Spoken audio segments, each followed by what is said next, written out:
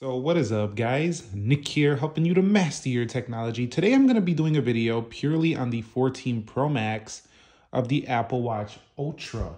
Now, this video is being recorded with the audio mics that come out of the 14 Pro Max, so I'm not using my traditional setup here. And let me know what you think of the quality, because not only is it easier to shoot with an iPhone than it is my Pro Gear, but if you really enjoy it, I'll consider doing more videos that are not in studio, because it's a lot easier to just walk around with the iPhone and make vids. So let me know what you think of that.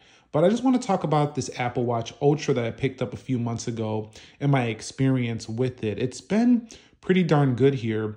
The price of this watch, though, was very high, around $880 with taxes for me.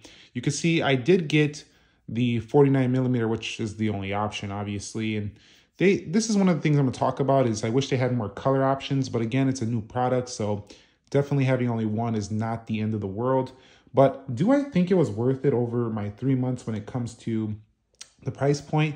And not really for the Apple Watch aspect of it. Like, the experience of using it is pretty similar to a much cheaper Apple Watch SE or a Watch Series 7 or 6, something like that, in terms of the actual usability of the software. But because the battery life is so much better, the screen is brighter, it's easier to navigate and touch stuff because that screen is bigger, and it just feels like a new product in the Apple Watch world. Definitely makes it feel worth it in that aspect. So I'm kind of 50-50 on it. The Apple Watch experience itself, not really worth that extra cash, but the hardware that they're providing, giving you a different experience, kind of justifies it. But I think eventually Apple's going to have some, redesigns on those cheaper watches as well. And then this won't feel like it's the only new thing on the block anymore. But for right now, kind of is. You can see I am using an Ocean band here. I picked up this third-party red band on this Apple Watch Ultra. But definitely, I want to talk about a few other areas. So I want to talk about, how does it feel on the wrist? Personally, it doesn't feel that big, honestly, if you have a pretty decent sized wrist. Now, if you got a really skinny wrist, it's going to look like a monster. And at first, when you first put it on, it feels more like a smartphone on the wrist compared to some of the older Apple Watches that kind of feel a little bit more sleek and compact. This thing is a little bit more bulky. And a lot of people say they don't really notice. You don't notice because you're not wearing the other Apple Watch. When you put the other Apple Watch on, you definitely notice how much bigger and bulkier this thing feels. But since I've gotten used to it, I don't think about it. So it's kind of an adjustment period in your brain. Just like when you get a newer, bigger smartphone, if you're not comparing it to your older phone, you kind of just adjust to it. But then once you grab an iPhone 13 mini or something, you're like, whoa, the phone I've been using is massive. You don't really notice that, though, once you get used to it. So size-wise, is it a problem? If you have really skinny wrist or you don't like big things on your wrist, yes, it's a problem. They could make a smaller Apple Watch Ultra for those out there who don't want the bigger size. That would be a nice option. For people just want maybe like a 44mm or something like that, just a little bit smarter. I'm pretty sure they could still do this case design.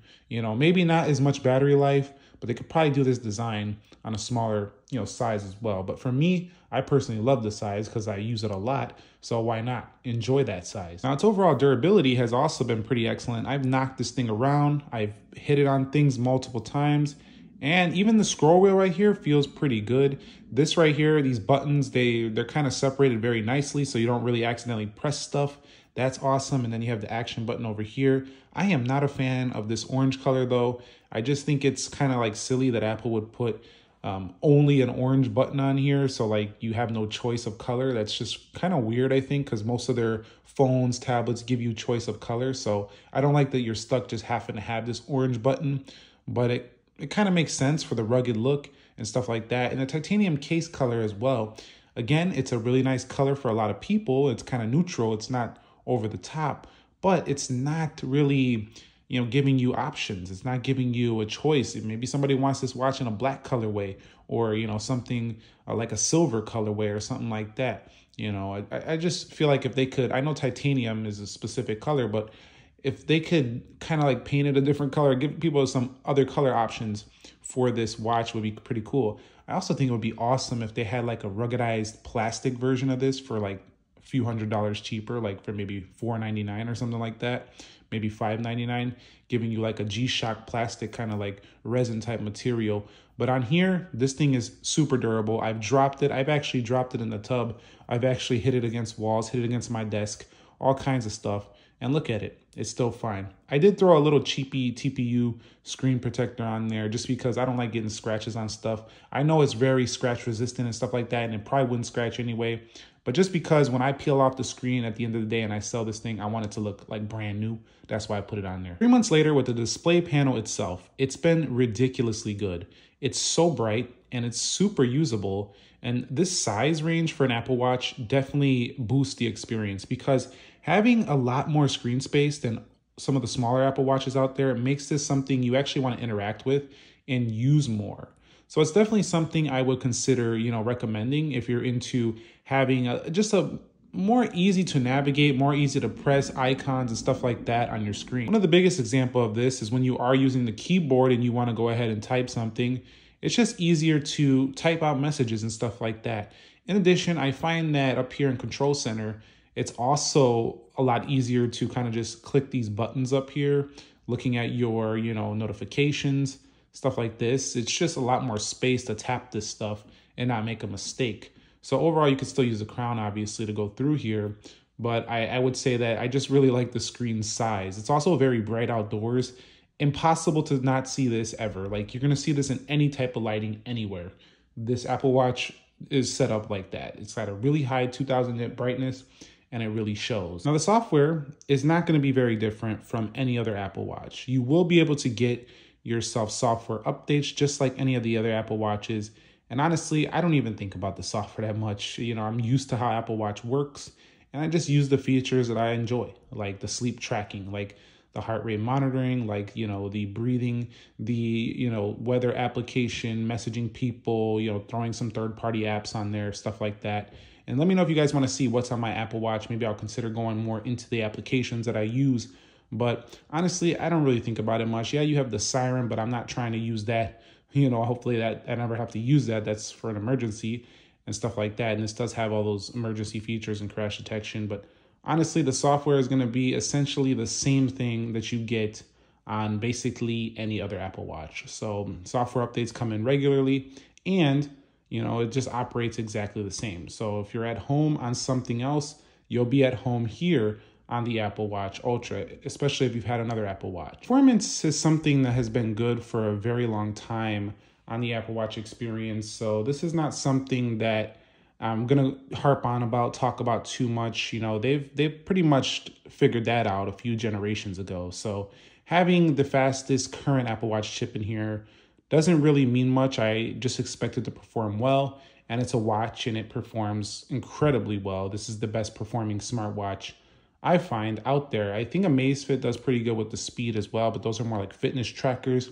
And I do think Garmin does okay. Samsung is a little bit laggy, I think, in the watch game. They need to get a little bit better performance, and this thing keeps locking itself. But honestly, it's just buttery smooth. This is like the iPhone on your wrist. It really is. And there's a reason why this Apple Watch, product line is very popular, not just the Ultra, but a lot of them. It's because it just performs super smooth and it matches up well with your iPhone.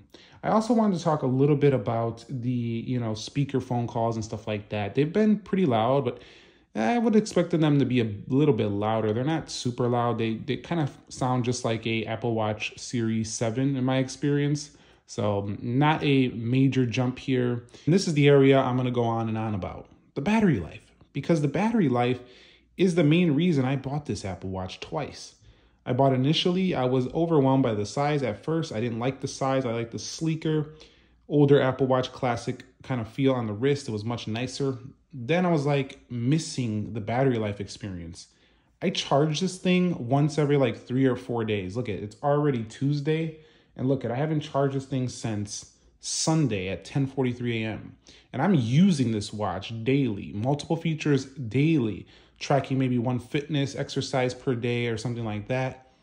And I don't really have to trigger the low power mode on this watch because, the battery just keeps lasting and lasting. So honestly, if you want the best battery life Apple Watch ever, you have to get the Ultra. This thing is amazing when it comes to other battery lives on the other Apple Watches. Now, it gets smoked by things like Garmin as well as, some Amazfit watches, but those are not as fully featured as a smartwatch. This is a true smartwatch, a true iPhone type experience on the wrist. But if someday Apple can get 1 week battery life, I don't know if I ever see them getting that. But if they do, it's going to be game over, because right now we're already seeing the potential. So I would even honestly go up to maybe like a 51mm size if we were going to get 5 or 6 days of battery life, you know, because 3 days is already nice though. This is the first time using an Apple Watch where I literally can go to sleep a couple nights. I don't even think about it. Like, it has to alert me your battery life is low. Whereas with other Apple Watches, I'm constantly checking because I know those things drain quite quick. All right, so would I buy the Apple Watch Ultra again? And the answer is yes, for the battery life. That's literally the only reason I would buy this again. The case design is really nice. It's premium, but it's bulky, I would say.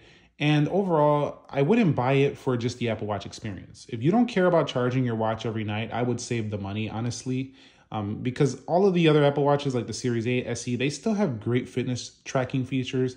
And this is just going to be really for those hardcore watch users, those fitness heads that are using it every single day. And they're going to be tracking a lot of stuff for those travelers who are on the road a lot, they're moving a lot, and they just don't got time to be at a charger every single day, you know, which most people are anyway. But if they're just too busy for all that and they just need a few days out of their watch, this is going to be the better option here. And another reason is, like, when you have great battery life and you're tracking your sleep. By the way, it was inaccurate. I actually got like 7 hours or so yesterday. This thing kind of missed it. So I think maybe it was falling around on my wrist or something. But if you're tracking sleep, a lot of times with the other Apple Watches, I had to go ahead and charge it before the sleep because it would just drain too much overnight. This one, you could track your sleep, go out throughout the whole next couple days and still be rocking out. So that's how good the battery life really is on this particular model. But yeah, honestly, I just think that it would be nice if Apple could launch maybe a smaller version for people who want a smaller size with still pretty good battery life. Like, this one gets 3 days. I'm sure they could launch a little bit smaller version, maybe like a 44-45mm, and get like 2 days instead of like the 1 to 18 hours on the, you know, original Apple Watches. So let me know your thoughts on the Apple Watch Ultra. Are you picking one up? And I think these are going to be awesome pickups, especially if you find them on deals. And when they become used options in the future, they're going to be some nice options here to get you a premium Apple Watch experience. I didn't go too much into the action button. I don't use it much at all because I just click it here. But that's also nice. You can program that button to do a few different things. It's really up to you. If you enjoyed this video, do you want to see more on the Apple Watch line of products? Let me know down below. Thumbs up if you enjoyed the video. Subscribe if you haven't already. Nick here. Be sure to be well, and peace.